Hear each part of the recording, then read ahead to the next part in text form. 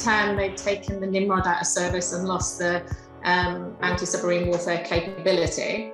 So we were looking then with a concept and assessment of bringing that capability back into service. 2019 saw the first aircraft being delivered, and I went out for the delivery. There was 5 of us from UK MOD who were allowed to be on that delivery flight. We were really fortunate enough to fly from Seattle in that very first aircraft and then deliver it down into Jacksonville. I was able to actually formally accept it, signed the aircraft, and then we put it onto the military register.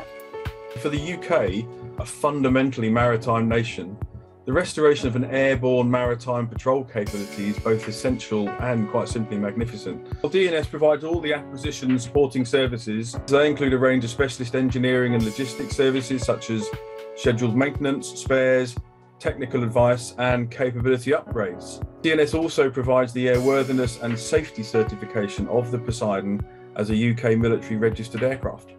My enduring hope is that we can live up to the expectations created by this superb programme that will play a key role in keeping the UK safe in uncertain times.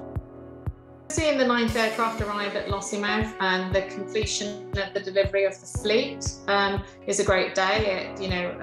We've managed to deliver all the aircraft despite COVID on time. We've delivered all the equipment, the training facility, and having that 9th aircraft there is a great achievement for everybody really.